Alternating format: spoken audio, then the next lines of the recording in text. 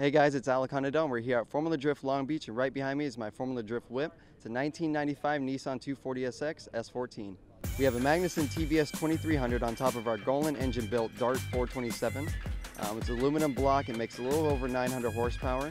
Wiseco pistons, Cali's rods.